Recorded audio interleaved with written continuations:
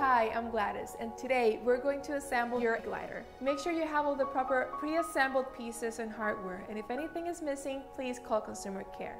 One way to know you're working with the correct hardware is to compare them with the illustrations that come in the instructions.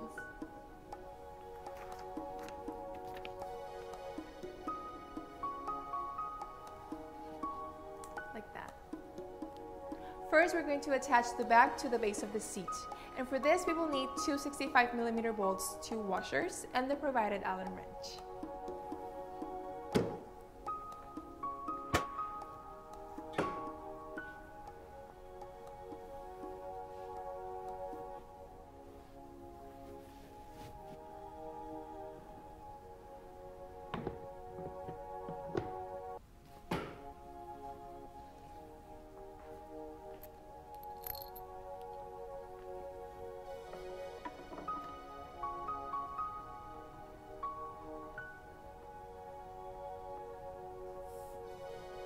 Make sure to use the short side of the Allen wrench to tighten the bolt.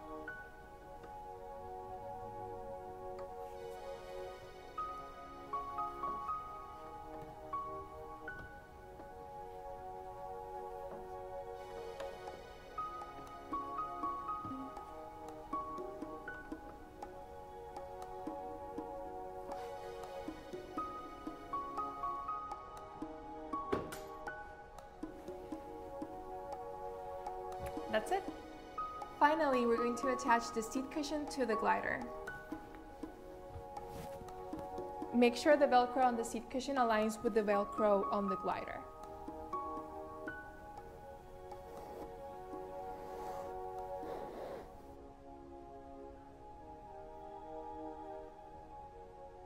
And you're done. Congratulations, you've just assembled your glider.